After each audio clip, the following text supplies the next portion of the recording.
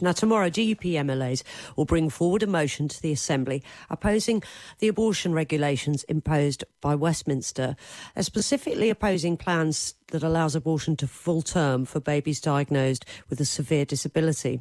Heidi Crowter is a Down syndrome advocate, and she's written an open letter to all MLAs asking them to reject what she described as discriminatory abortion legislation. And she's with us now. Morning, Heidi. Morning. What does your letter say? My letter says that I would like them to vote against it. Vote against the abortion up to birth for babies with Down syndrome. What would you like MLAs to do? I would like them to vote against it. Why do you feel so strongly about this?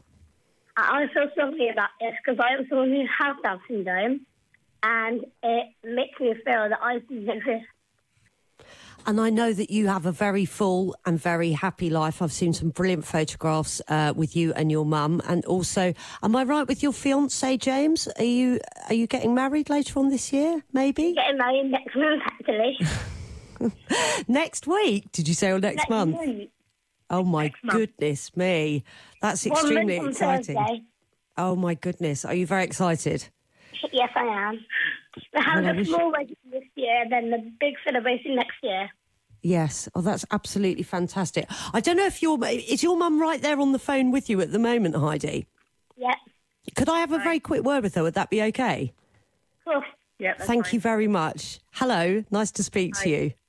I mean, this is something that, for obvious reasons, Heidi feels very, very passionate about because it affects her directly. She would see it as. How do you feel about her spearheading this campaign? I'm exceptionally proud of her that she is able to do this and willing to do this, and feel very honoured that they've used her name in their motion.